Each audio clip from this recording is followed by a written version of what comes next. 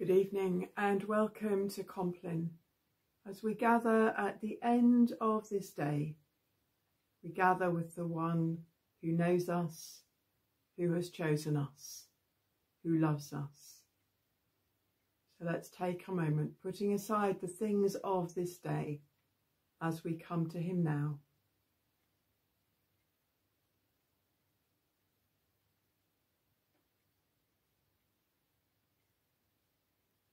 Give thanks to the Lord, for he is good. His faithful love endures forever. The Lord Almighty grant us a quiet night and a perfect end. Our help is in the name of the Lord, who made heaven and earth.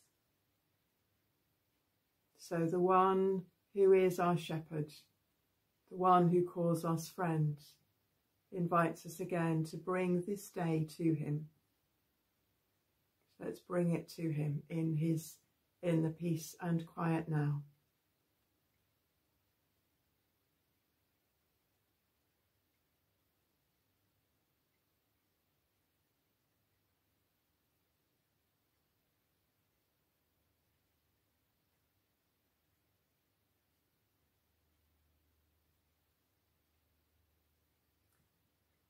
Save us, O Lord, while waking, and guard us while sleeping, that awake we may watch with Christ, and asleep may rest in peace. Psalm 28, verse 6.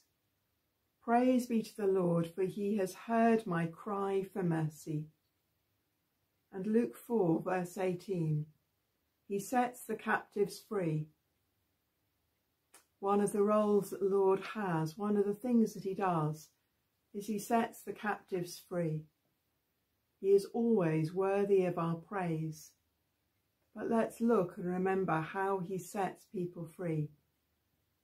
He sets us free, free from sin, free from the consequences of sin. He's the one who brings healing, setting us free from pain, although we don't always see it and don't always understand. He's the one who set captives free, as we remember, as we read in Scripture. But he's the one too who encourages us and helps us to work for justice, that those who are prisoners of conscience, those who are prisoners who shouldn't be, are fought for. He is the one who stirs us to work for justice. He is the one who sets us free and who helps us to set others free. He is the one who is worthy, again, of our worship.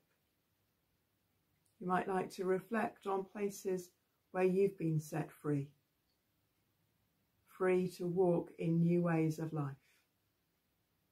So let's praise him.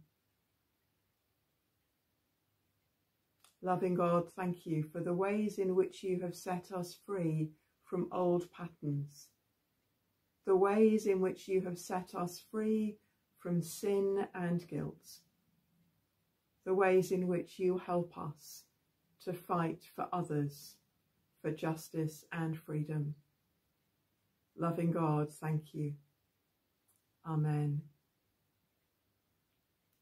Be present, O Lord, and protect us through the silent hours of this night, so that we who are wearied by the changes and chances of this fleeting world may rest upon your eternal changelessness. Through Jesus Christ our Lord. Amen. And together we pray. Our Father in heaven, hallowed be your name. Your kingdom come. Your will be done on earth as in heaven. Give us today our daily bread. Forgive us our sins, as we forgive those who sin against us. Lead us not into temptation, but deliver us from evil. For the kingdom, the power, and the glory are yours, now and forever. Amen. In peace we will lie down and sleep. For you alone, Lord, make us dwell in safety. And now, may God's blessing, may his light and his glory surround each one of us and scatter the darkness of the night. Amen. Bless you and sleep well.